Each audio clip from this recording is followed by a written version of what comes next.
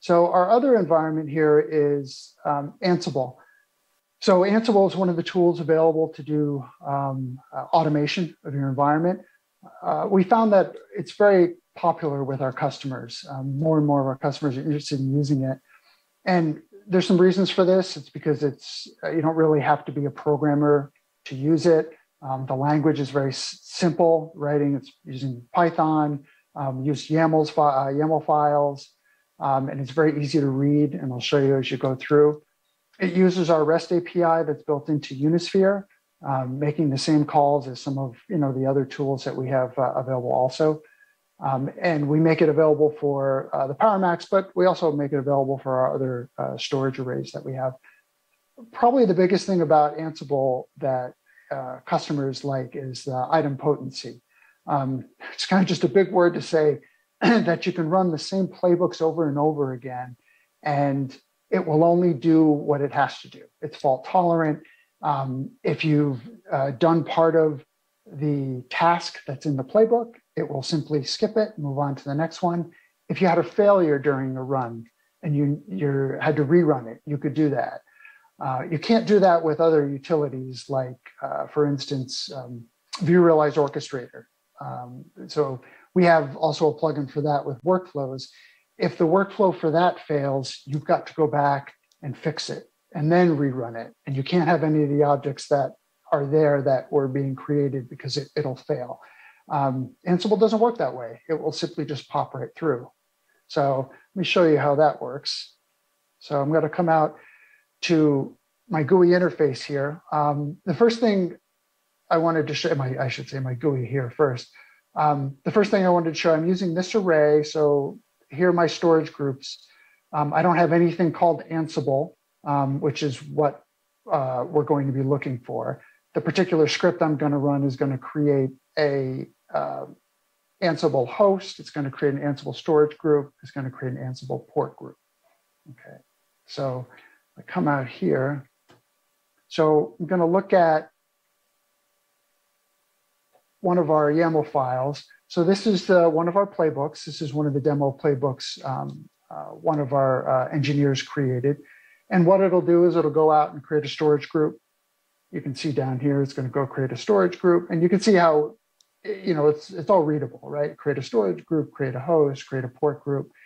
And it's going to make these calls, which go out to the REST API to actually execute the code. And it all derives information from variable files that you create. So you have these variable files over here, which have information about, let's say, what you want to call the host initiators, the port list, the volume list, and then you just call the variable. So it reads the variable list, executes the code. So let's come back out here and we'll run it. And what I'm going to do is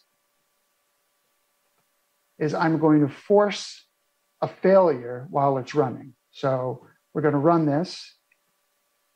So I create my storage group, and now I'm going to kick it out. So something happened. My system went down, something went wrong. If I come out to the GUI out here, and I refresh this here,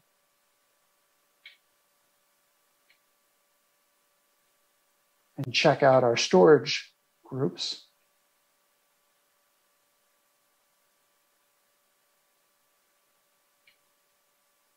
you'll see here I have an Ansible storage group now, right here, a host, okay? Currently it has no capacity because I killed the script before it even had a chance to add a device to it. So let's just pop right back out. Let's just rerun it without any changes. So here it says, okay, I've got the storage group. I don't need to create that, but I have to create volumes, host initiator group, port group, and then finally my masking view. So if I pop back out to my interface here, do another quick refresh, and here now I should see that I have a device in my storage group available to me. So you can see here's a storage group device. If I come out into my hosts, I now have a host. And then also if I want to look and see if I have a masking view, I have that too. So again, that's the item potency capability. I could run it again and again and again, and it would simply recognize things have been created already and just move on. So it's very powerful, and it makes life much easier for developers because they don't have to worry so much about putting in all this debugging code. It's just intelligent that way. Are there any questions? So what about other automation and scripting languages? Are those of interest, or are you sticking right with Ansible? No, actually, in the previous presentation, Vince had a number of other ones. We have CSI driver, we have Puppet, we have the VRO plugin, as I mentioned, into that. So we're delving into all the areas that our customers are asking us to look into to support. So we will have, every time I turn around, they're working on a new project to make some availability for automation. The benefit, of course, is we have the REST API integrated into Unisphere, right? So we can make all these different tools, and they're all going to drive to the same REST API. So that single point allows us to, expand capability within the REST, which then allows more capability inside of all these DevOps tools. Well, and having the Python toolkit there as the fundamental basis that Ansible and some of the other pieces run on also makes it really easy, because customers can then say, well, I want to do something different. So they can, if they can't extend it enough in Ansible, they can drop down to Python and make changes directly in Python code, because that's all available to them as well. So, whatever level you want to be at for making changes, you don't start from clean slate. It's never, it's a greenfield, I got to go make all the tool. You start from a fairly advanced library, and you can minor tune to get exactly what you need for your environment.